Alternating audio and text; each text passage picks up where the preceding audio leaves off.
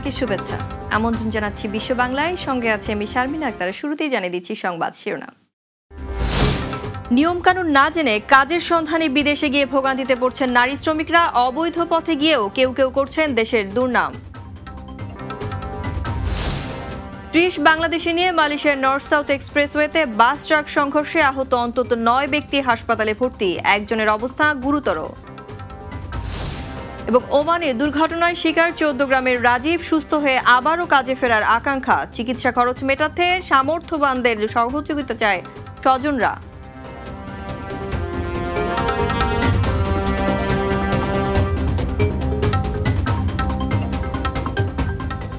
সংবাদ শিরোনামের পরে এবারে বিস্তারিত।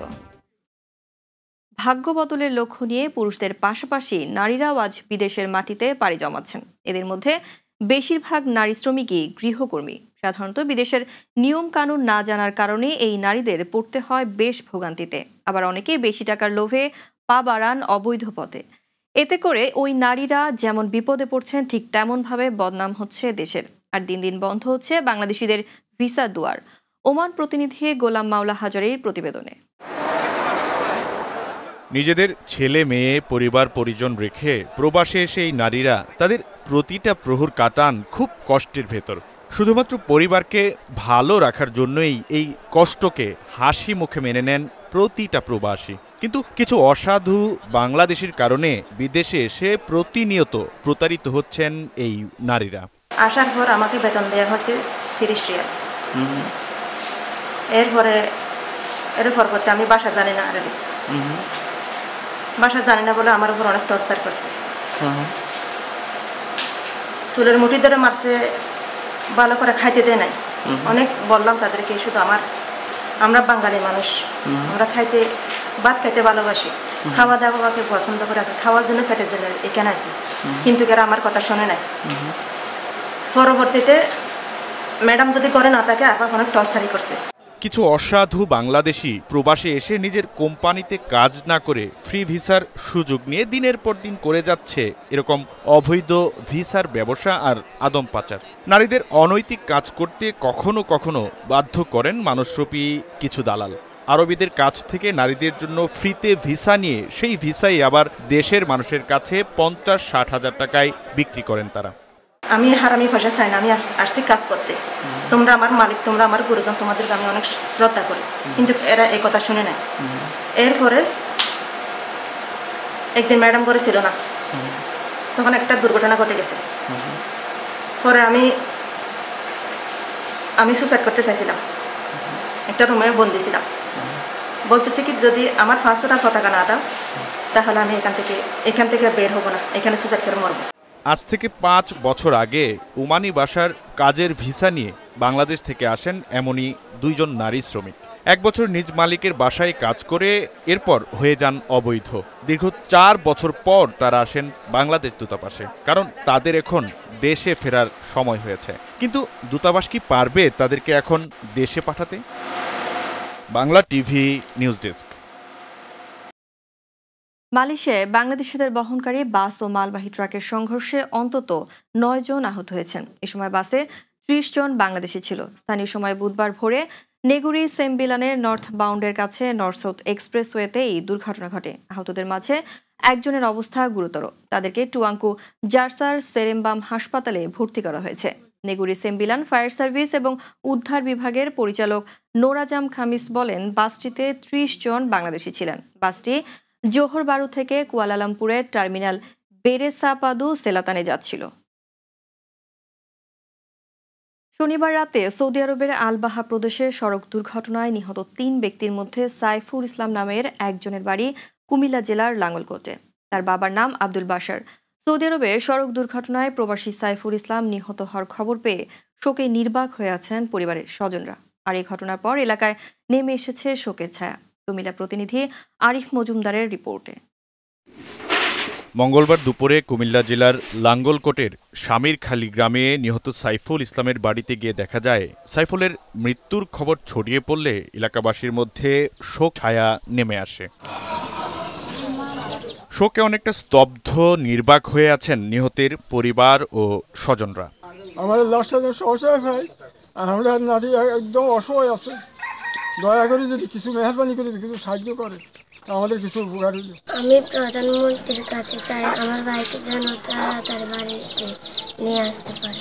আমাদের বাংলাদেশ সরকারের কাছে আমরা আবেদন করব সাইফুলকে অতি সহসায় যেহেতু দেশে পৌঁছায় এবং এই অসহায় ফ্যামিলিকে যেহেতু সহায়তা করে সরকার। আজকের দিনে প্রধানমন্ত্রী জননেত্রী শেখ হাসিনার নিকট আকুল আবেদন করতেছি যাতে যত রকমের সহযোগিতা মন্ত্রণালয় বাংলাদেশ মন্ত্রণালয় থেকে এবং সৌদি রাষ্ট্রদূতের নিকট ও বিবিধ অনুরোধ করছি যাতে লাশটা অতি সত্বর আমাদের এই শোকহত ফ্যামিলির মাঝে এসে পৌঁছায় সেই সহযোগিতা চাচ্ছি।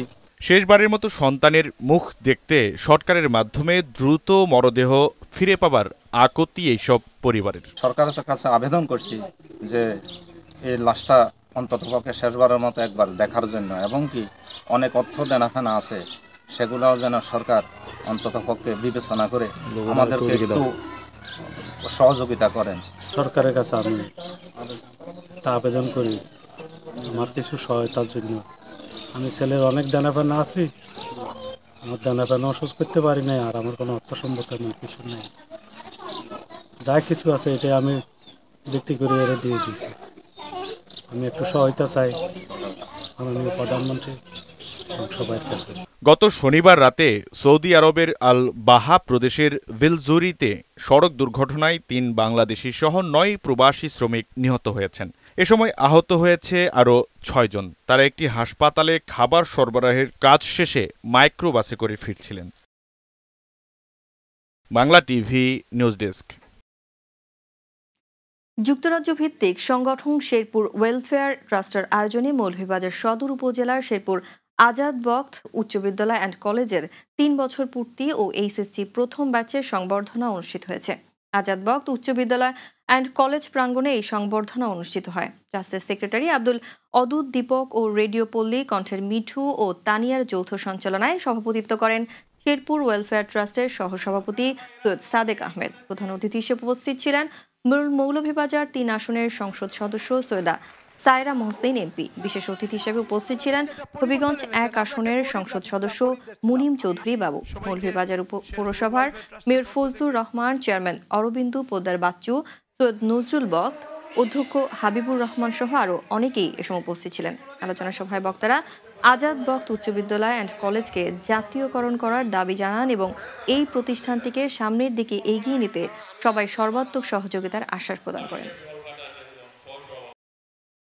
৩০ জানুয়ারি অনুষ্ঠিতব্য জগন্নাথপুর ব্রিটিশ বাংলা এডুকেশন ট্রাস্টের বার্ষিক সাধারণ সভা সফল করার লক্ষ্যে সংগঠনের কার্যনির্বাহী কমিটির সভা অনুষ্ঠিত হয়েছে।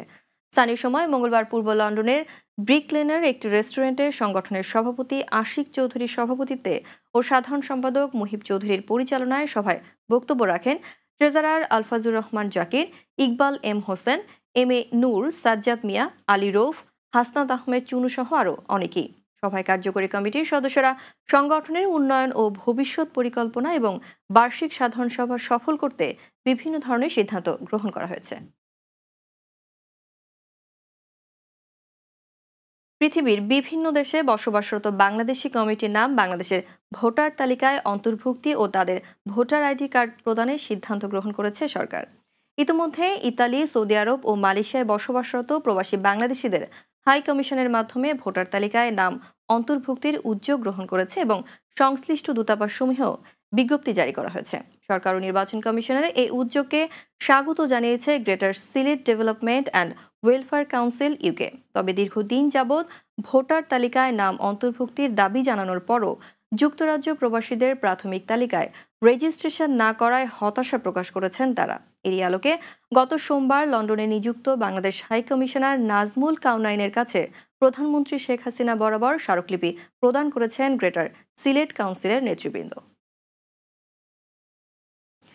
যুক্তরাজ্যে বসবাসরত চট্টগ্রাম বিশ্ববিদ্যালয়ের প্রাক্তন ছাত্রছাত্রীদের একক সংগঠন চট্টগ্রাম বিশ্ববিদ্যালয় এক্স স্টুডেন্টস অ্যাসোসিয়েশন ইউকের পূর্ণাঙ্গ কমিটি গঠন করা হয়েছে। এতে সালে আহমেদকে সভাপতি, অভিজিৎ ধরবাপ্পিকে সাধারণ সম্পাদক এবং মোহাম্মদ মাসুক আহমেদকে ট্রেজারার ঘোষণা করে ৫৭ সদস্য বিশিষ্ট কমিটি গঠন করা হয়।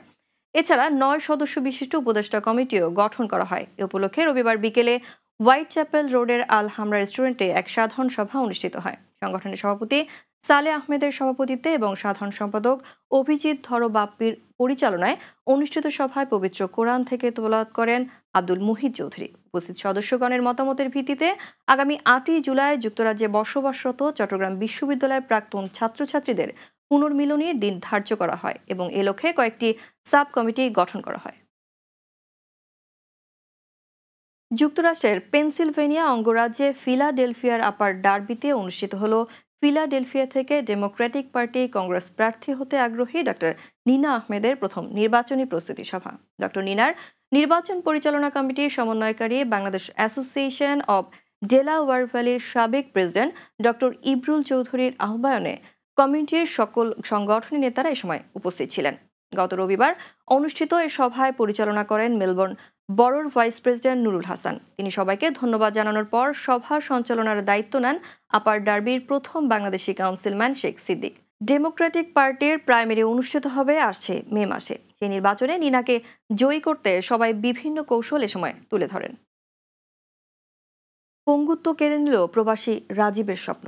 সংসারে বড় ছেলে হয়, 5 ভাই বোন ও পিতামাতা সহ পুরো সংসারের দায়িত্ব কাঁধে নিয়ে সুদের টাকায় রাজীব পাড়ি জমিয়েছিল ওমানে। কিন্তু একটি দুর্ঘটনায় পঙ্গু হয়ে মাত্র 1 বছরের মাথায় দেশে ফিরে আসতে বাধ্য হয় রাজীব। চিকিৎসা শেষে ওমানে ফেরার কথা থাকলেও সুচিকিৎসার অভাবে আর ওমানে ফেরা হলো না। ঋণের দায়ে জর্জরিত হয়ে ওঠাই যুবকের। কুমিল্লার প্রতিনিধি আরিফ মজুমদারকে সঙ্গে নিয়ে রিপোর্ট করছেন রনক হাসান। কুমিল্লার 14 গ্রামের গুণবতী ইউনিয়নের পরিকোট গ্রামের আবুল বশরের ছেলে আব্দুল কাইয়ুম রাজীব। ছোট ভাই বোনদের পড়ালেখা আর অসচ্ছল পরিবারের ভরণ পোষণে যখন দিশেহারা হয়ে পড়ে তার পরিবার, ঠিক তখনই সচ্ছলতা আর ছোট ভাই বোনদের পড়ালেখা চালিয়ে নেওয়ার স্বপ্নে বিভোর হয়ে সুদের উপর 3,50,000 টাকার বিনিময়ে 2015 সালের 25 অক্টোবর সদর ওমানে পাড়ি জমান রাজীব। চাকুরি নেন একটি সুপার মার্কেটে। বেশ কয়েক মাসের কঠোর পরিশ্রমে দেশের ঋণের অর্ধেক টাকা পরিশোধ করতে সক্ষম হন তিনি। কিন্তু 2016 সালের 26 অক্টোবর সুপার শপে কর্মরত অবস্থায় সিঁড়ি থেকে পড়ে গিয়ে মারাত্মকভাবে আহত হন রাজীব। অবস্থা বেগতিক দেখে কোম্পানি তাকে 2-1 দিন পরেই দেশে পাঠিয়ে দেয়। ব্যথা পাওয়ার পরে আমি হাঁটতে পারতেছি না। পরে ওইখান থেকে আমি ছুটি নিয়ে দেশে আইছিলাম। দেশে আসার পরে 4 মাস ছিলাম, দেশে ছিলাম 2 মাস, যে ঢাকা বঙ্গবন্ধু হসপিটাল দেখাইছিলাম। পরে এরকম অনেক মেডিসিন দিল, ভিটামিন, এগুলো খাইয়ে আমি ভালো হয়ে গেছি। পরে আমি আবার চলে গেছি, 4 মাস কাজ করে একদম চলে আসি। আসার পরে এখন আমি হাঁটতেও পারতেছি না। আর আমার অনেক ঋণ রয়েছে, ফ্যামিলিগত সমস্যা অনেক, যে আমার আব্বু কৃষিকাজ করে, অনেক টাকার লোন নিছি, টাকার সমস্যা, এই জন্য আমার ভালো কোনো ডাক্তার দেখাইতে পারতেছে না। দেশে এসে চিকিৎসা গ্রহণের আগেই পূর্বের ঋণের টাকার জন্য মানুষ চাপ দিতে থাকে। সংসারের বড় ছেলে হওয়ায় অন্য কারো উপর দায়িত্ব অর্পণেরও সুযোগ নেই তার।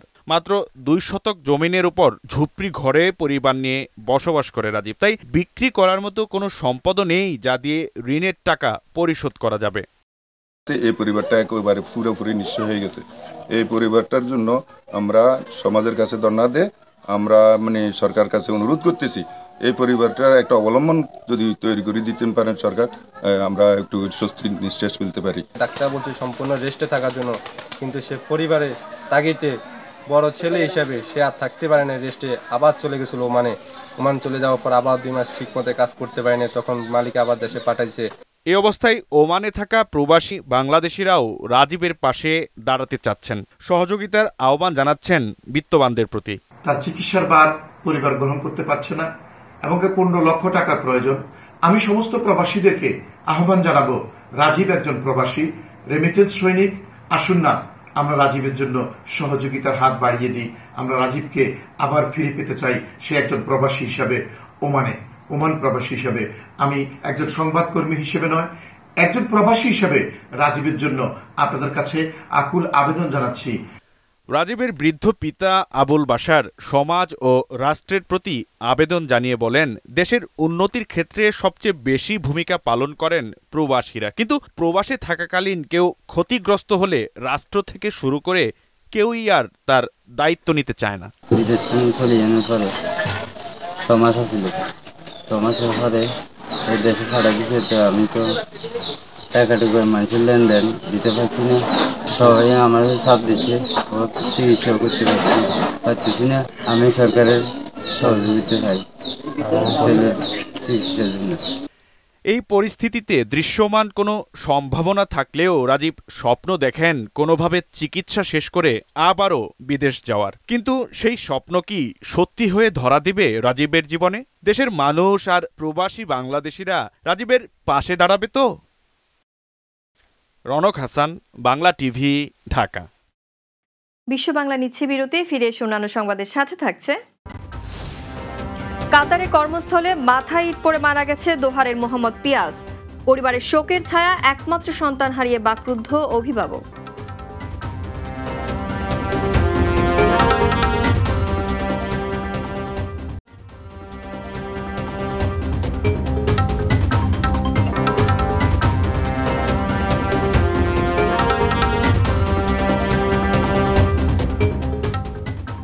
বিরতির পর আবারও স্বাগত বিশ্ব বাংলায়। কাতারে কর্মস্থলে দুর্ঘটনার শিকার হয়ে বাবা মার একমাত্র সন্তান মোহাম্মদ পিয়াস নামের এক বাংলাদেশি যুবক নিহত হয়েছে। নিহত ব্যক্তি কাতারে নির্মাণ কর্মী হিসাবে একটি প্রতিষ্ঠানে কর্মরত ছিলেন। জানা যায়, একটি নির্মাণ শিল্পে কাজ করার সময় গত মঙ্গলবার দোহার বিন মাহমুদ এলাকায় হামাদ হাসপাতালের পাশে দুপুর 12টার দিকে হঠাৎ করে উপর থেকে মাথায় একটি ইট পড়ে। ঘটনাস্থলেই তার মৃত্যু হয়। নিহতের বাড়ি ঢাকা জেলার দোহার উপজেলায়। তিনি মরহুম ওসমান মিয়ার একমাত্র সন্তান। পরিবারের আর্থিক অনটন দূর করতে 1 বছর আগে প্রবাসে পাড়ি জমান তিনি। মৃত্যুকালে তিনি স্ত্রী ও এক সন্তান রেখে গেছেন। তার মৃত্যুতে পরিবারে নেমে এসেছে শোকের ছায়া। স্বামীকে হারিয়ে বাকরুদ্ধ হয়ে পড়েছেন তার স্ত্রী। সংযুক্ত আরব আমিরাত সফররত ভূমি প্রতিমন্ত্রীর একান্ত সচিব রিদওয়ান করিম সায়েমের সাথে মতবিনিময় সভা করেছে আমিরাতে অবস্থানরত চট্টগ্রাম দক্ষিণ জেলা প্রবাসীরা। গতকাল আবুধাবির শিল্পনগরী মুস্তাফার একটি হোটেলে প্রবাসী সংগঠক মফিজুর রহমান বাবুলের সভাপতিত্বে ও নূর হোসেনের পরিচালনায় মতবিনিময় সভার বক্তব্য রাখেন সাবেক ছাত্রনেতা ইয়াসিন, আয়ুব আলী অলি, বেলায়েত হোসেন হিরু, বেলাল, নাজিম উদ্দিন সহ আওয়ামী লীগের বিভিন্ন সংগঠনের নেতৃবৃন্দ। বক্তারা প্রবাসীদের নানা ভোগান্তির কথা তুলে ধরেন। শেষে প্রবাসীদেরকে স্থানীয় আইন কানুন মেনে নিজ নিজ এলাকার উন্নয়নের জন্য সকলকে কাজ করার আহ্বান জানান।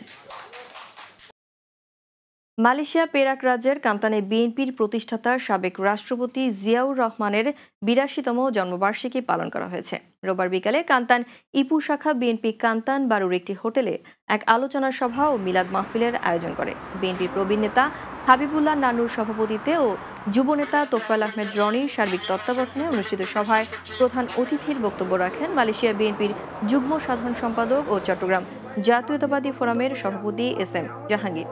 বিশেষ অতিথির বক্তব্য রাখেন মালয়েশিয়ার স্বেচ্ছাসেবক দলের সভাপতি হাবিবুর রহমান রতন, সাধারণ সম্পাদক বশির আলম, যুগ্ম সাধারণ সম্পাদক মোহাম্মদ আবু কাউসার ভুইয়া। প্রেসিডেন্ট জিয়াউর রহমানের ৮২তম জন্মদিবসে সৌদি আরব পূর্বাঞ্চল বিএনপির উদ্যোগে রিয়াদে দোয়া মাহফিল ও স্মরণ সভার আয়োজন করা হয়। অনুষ্ঠানে সভাপতিত্ব করেন সৌদি আরব পূর্বাঞ্চল বিএনপির সভাপতি অধ্যাপক আ.ক.ম রফিকুল ইসলাম। সভায় সৌদি আরব বিএনপির সাধারণ সম্পাদক ফারুক আহমেদ চানের উপস্থাপনায় আলোচনায় অংশগ্রহণ করেন সৌদি আরব বিএনপির পূর্বাঞ্চলের বিশেষ সম্পাদক কারি আব্দুল হাকিম, প্রথম সহসভাপতি শেখ রুহুল আমিন বাবুল, সিনিয়র যুগ্ম সম্পাদক তাজুল ইসলাম গাজী সহ বিভিন্ন স্তরের নেতৃবৃন্দ। বাংলাদেশের প্রধানমন্ত্রী শেখ হাসিনা আগামী 11 ফেব্রুয়ারি ইতালির রোমে সরকারি সফরে যাবেন। তার এই সফরকে ঘিরে ইতালির রাজধানী রোমে উৎসব মুখর পরিবেশের সৃষ্টি হয়েছে। প্রধানমন্ত্রীকে শুভেচ্ছা জানানোর জন্য ইতালিতে বসবাসরত বাংলাদেশের বিভিন্ন জেলার প্রবাসীরা মতবিনিময় করে আসছে। এরই ধারাবাহিকতায় ইতালি আওয়ামী লীগের সাথে মতবিনিময় সভা করছে ইতালিতে অবস্থিত গাজীপুর জেলাবাসী। রোমের তুস্কোলানাকার একটি হলরুমে আয়োজিত এই সভায় প্রধান অতিথি ছিলেন ইতালি আওয়ামী লীগের সভাপতি হাজী মোহাম্মদ ইদ্রিস ফরাজি। বিশেষ অতিথি ছিলেন ইতালি আওয়ামী লীগের সাধারণ সম্পাদক হাসান ইকবাল। ইতালিস্থ গাজীপুর জেলা সমিতির সভাপতি সাবেক ছাত্রনেতা সোহরাব হোসেনের পরিচালনায় সভায় বক্তব্য রাখেন আওয়ামী লীগ নেতা মুজিবুর সরকার, ইতালি আওয়ামী লীগের সহ সভাপতি সিআইপি জাহাঙ্গীর ফরাজি সহ বিভিন্ন স্তরের নেতৃবৃন্দ। এ সময় শতাধিক নেতাকর্মী উপস্থিত ছিলেন। বক্তারা ইতালি আওয়ামী লীগের সাথে থেকে শেখ হাসিনার হাতকে শক্তিশালী করতে কাজ করে যাওয়ার অঙ্গীকার ব্যক্ত করেন। স্পেনের বার্সেলোনায় প্রবাসী বাংলাদেশি ব্যবসায়ীদের নতুন সংগঠন স্পেন বাংলাদেশ চেম্বার অব কমার্সের আহ্বায়ক কমিটি ঘোষণা করা হয়েছে। 21 জানুয়ারি স্থানীয় রেস্টুরেন্টে আহ্বায়ক কমিটি গঠন করা হয়। ব্যবসায়ী আব্দুল হালিম মিয়ার সভাপতিত্বে ও আফাজ জনির সঞ্চালনায় সভায় উত্তম কুমারকে আহ্বায়ক ও মিরন নাজমুলকে সদস্য সচিব করে 17 সদস্য বিশিষ্ট আহ্বায়ক কমিটি ঘোষণা করা হয়েছে। বার্সেলোনায় এই প্রথম বাংলাদেশি ব্যবসায়ীদের সমন্বয়ে একটি ব্যবসায়ী সংগঠনের আত্মপ্রকাশ হলো। গত বছরের জুলাই মাসে স্থানীয় প্রবাসী বাংলাদেশি ব্যবসায়ী উদ্যোক্তার সমন্বয়ে সংগঠনের কার্যক্রম শুরু হয়। এছাড়া বাংলাদেশি কমিটির বিভিন্ন সামাজিক সাংস্কৃতিক কর্মকাণ্ডে ব্যবসায়ীদের সহযোগিতা নিশ্চিত করতেও সংগঠনটি কাজ করবে বলে নেতারা আশা প্রকাশ করেন। সিলেট সরকারি কলেজের সাবেক ছাত্রনেতা আকবর সুলতান 2003 সালের 7 জানুয়ারি সন্ত্রাসীদের হাতে খুন হয়। গত 15 বছরে হত্যার বিচার পায়নি তার পরিবার।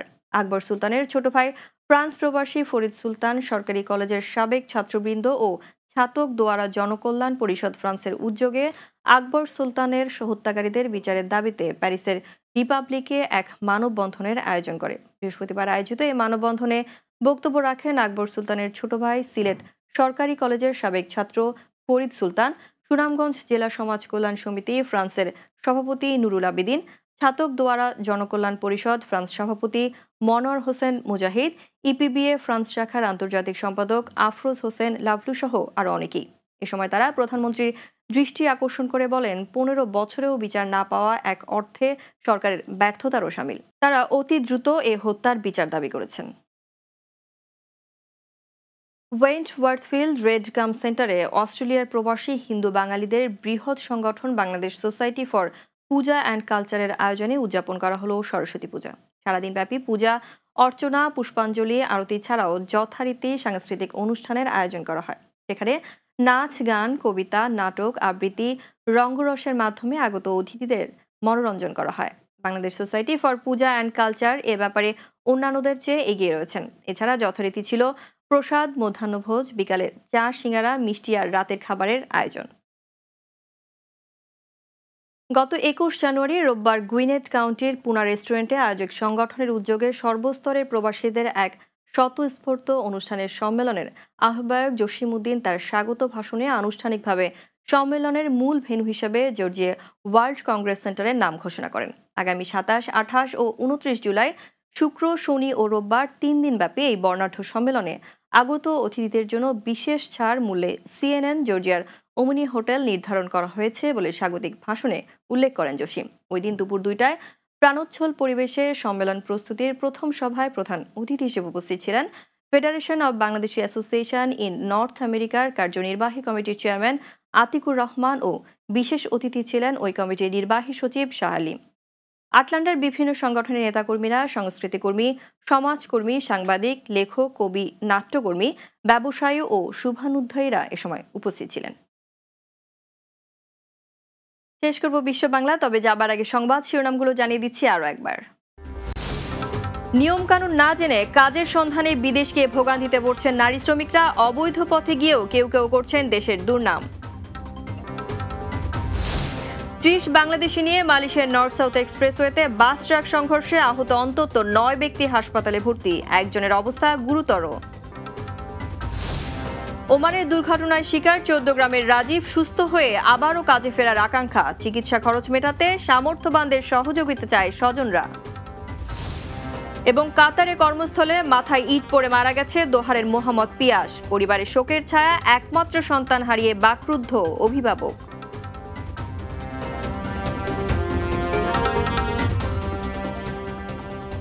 দর্শক, এই ছিল বিশ্ব বাংলা। এতক্ষণ সঙ্গে থাকার জন্য ধন্যবাদ সবাইকে।